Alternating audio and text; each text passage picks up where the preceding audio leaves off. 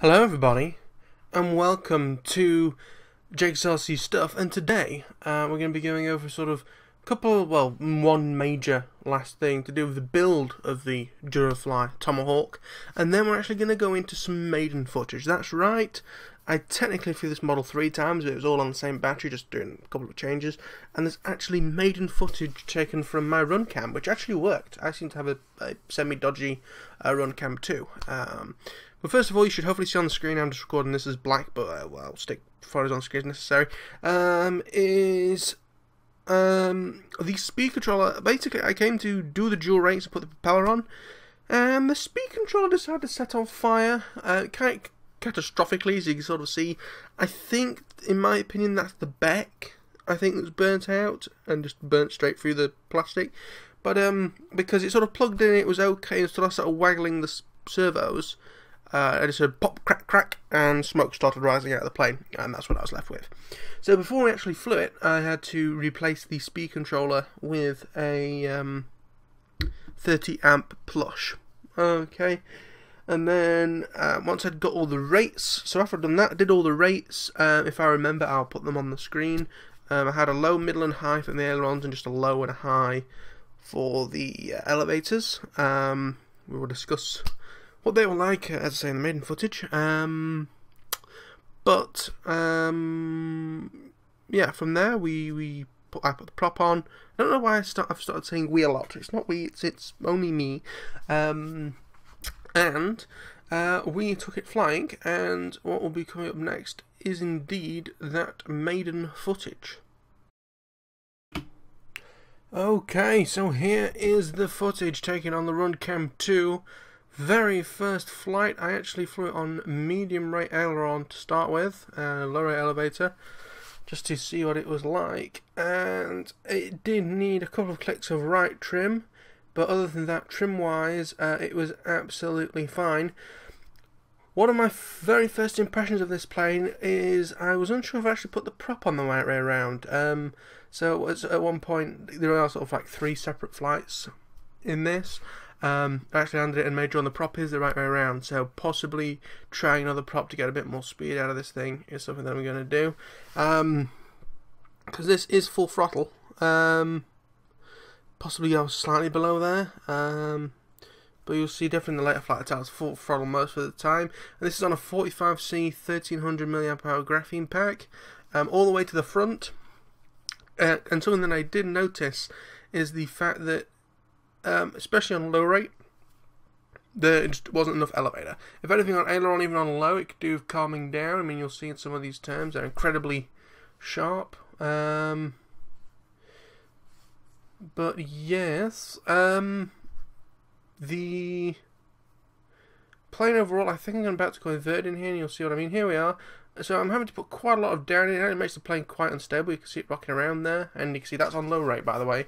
So yeah, low rate aileron can do with turning down a bit, but the way I describe it in its current form is that with that 1300, is it feels heavy in general. It also it is incredibly nose heavy at this point, which I think is why the pitch feels so loose. That's why I haven't really, not loose, but like not enough. I'm doing a loop here now on high rates just to see if it will skew out, and it did skew a little bit, both on the entrance and when trying to pull out at the bottom. So it is a case of, yeah, that's high rate aileron. Obviously I had no idea which way that came out. So yes, this is it coming in for landing now. And like on landing, like you're holding in a lot of elevator all the time, all the way in.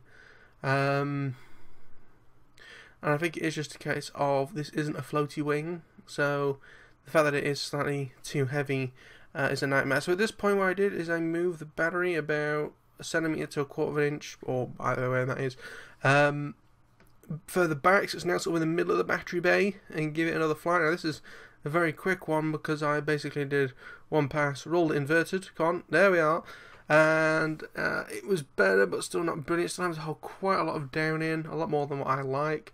So I just bring it straight back round, or well, I might give it another go and then bring it straight round and land it again. And I then moved it so the battery was all the way as far back as it can be in that department, or in that compartment, sorry. That department, Jesus. And we gave it another go, so here we are. And all this time, my dad launched it for me and then went on the goggles to double check everything was on the goggles. And from my understanding, everything's crystal clear. Obviously, this is recorded on the run cam, but it's, I'm sort of getting involved in more. But the pitch was, the elevator was always making me panic slightly, not 100% knowing what it was going to do. And I've had it before when fast planes are very nose heavy. I'm doing the CFG check again where you roll it inverted. When you put up, it sort of bobs because it lifts the nose and the weight pushes it back down again. In regards to bobbing that you see on flying wings, when you're slow on steep tight turns like this, you can see some wobble going on there. At this point I still haven't played with any dual rates or anything yet. This is me sort of going for near vertical straight up. It did start losing speed, but it sort of just kept going.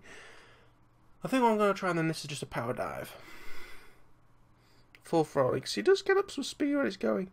But yeah, I think overall, the 1000 4S batteries that are 65C that I ordered when this CUG looked like it was going to be a nightmare. I'm probably going to try them in this plane anyway, instead of just keeping them on a shelf, just to see if making the whole plane ladder makes it fly a bit better. It's certainly not 100 miles an hour, I don't think.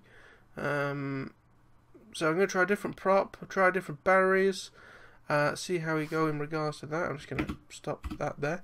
And yeah, we'll see how it goes from here. I've seen Matthew Ogborn's review of the Sidewinder. At the moment, until well, I'm recording this on the 16th. The 19th is payday, and there are some other things I need to take care of. Money-wise, sadly, real life is a thing that occurs, but I wish it didn't. So I need to get that resolved first of all. I'm sort of not buying stuff for the Wimvet anymore. I mean, I have 2 tricopter frames here that I bought because they were, don't know if $10 or £10 in a sale. I'm not sure I'm showing this to the microphone. The microphone does not have eyes. But I always loved my original tricopter, so I got a couple of those. One for spares more than anything. But actually, yes, I mean, I haven't actually seen the footage in full quality yet, because just in the video editor it looks fine. Apologies for the black screen that's happening now, but they are. You've had your maiden flight, or flights. But yeah, so far, speed controller's awful. Not sold on that motor yet. We need to see what performance we can get out of it. Now I've got a different speed controller anyway. We could have a look at going for a faster setup. Maybe I do have not the RS ones, but the before the RS, the original red bottom Emax motors. Stick one of them on. But I don't really want to stick a tri-blade on it. I want to keep it a single. When I say single blade, 2-blade. And see how we go. But yeah, I'm not actually blown away yet. Servos are excellent, I will give them that. They're incredibly quick, incredibly strong from what I've seen of them. But yeah, as a case of I need to make it lighter, and I'm going to see props first on the original motor, and then from there I might swap the motor out. But that's going to annoy me because I spent the extra money on the plug and play. I've already had to replace the speed controller. If the motor is a bit naff, then I would say go with the kit version. But for me, it just wasn't really quick enough. To be fair, I have not FPV'd this yet. I was sort of planning FPV later, but we ran out of time. But yeah, not FPV'd yet. That was just a line of sight Maiden on all of those. But the FPV signal all the time was clear. And yeah, we'll see what happens. I will report back on my fiddlings. That's horrendous, my changes, let's put it that way, to the aircraft, and we'll see what happens. But for now, that was my maiden flights of the Tomahawk. Thank you for watching. Like if you like, subscribe if you're new, leave a comment down below. And yeah, here's an actual video that proves that I can actually fly these things and they're not just built and hung on a wall. And also it's in 60 FPS because that's what the run cam recorded in. So that's nice. Thanks for watching. See ya. Bye bye.